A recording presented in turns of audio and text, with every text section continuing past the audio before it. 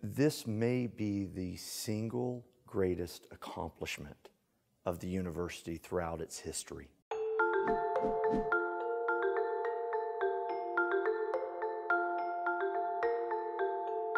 I think the U has aspired to AAU membership for many years.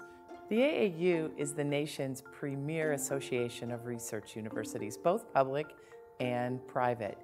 Membership is based on a set of metrics, and maybe even more importantly, existing members recognizing your achievements and voting you in. Faculty at the University of Utah should realize that being an AAU member means we're among the most research active universities in the country, and they should all take pride in that. This is going to result in us being able to accelerate the brightest and most capable minds that we're able to attract to the university. It's also going to result in increased grants for research and scholarship. We're making breakthroughs, we're contributing to our community through our scholarship, our teaching, and our service. So it only makes sense that we're acknowledged by this august body. There should be a lot more confidence when applying for graduate schools, when seeking future employment.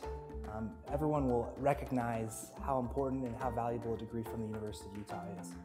Our membership in AAU speaks to the quality of the work that we've done to achieve that status, but also, I believe, really speaks to the quality of our demonstrated commitment to be a university on the go, right, where they were moving forward, particularly around equity, diversity, and inclusion. One of the things that's really important about being a member of the AAU is it means that the University of Utah has a voice at the table with the elite academic institutions around the country.